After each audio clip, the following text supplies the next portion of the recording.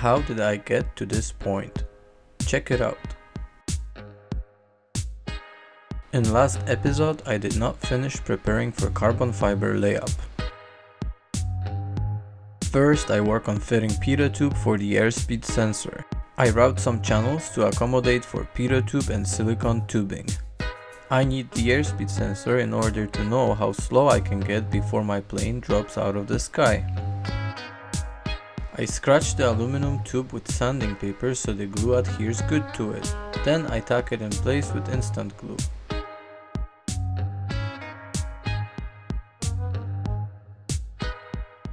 Next step is to make servo pockets. I route the styrofoam and scoop it out all the way to the top skin. I check for the fit. Looks tight, but the pocket is deep enough to hide the servo inside. I do the same for the aileron servo. The wing gets skinnier in this section of the wing and the servo barely fits inside. I think I can still make it to work. Finally, I am ready to lay the cloth.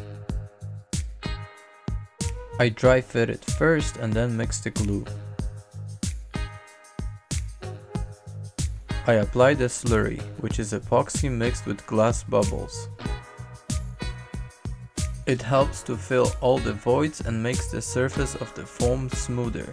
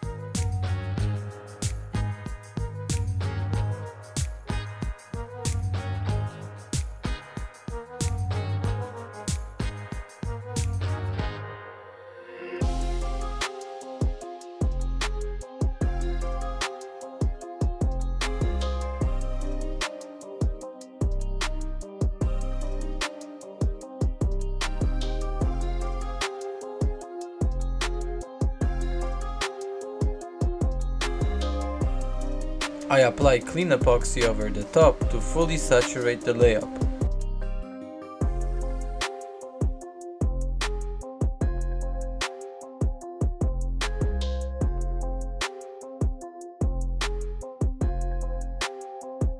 At last, I apply peel ply. It makes the surface rough and it will save me some sanding.